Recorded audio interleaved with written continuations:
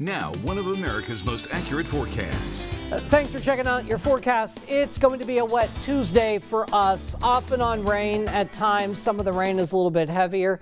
While it will be a cooler afternoon, these temperatures are still well above average for the beginning of March. This is Tuesday's rain. That's going to come to an end Tuesday night. Next round of rain is here by Wednesday afternoon, Wednesday evening. That rain is here Wednesday evening, Wednesday night, and at least into Thursday morning. We'll get a break on Friday. Here's your eyewitness weather forecast. Off and on rain Tuesday, more rain Wednesday afternoon into Thursday morning, dry out Friday, and potential for more rain on Saturday. Use the Eyewitness Weather app for updates on your forecast.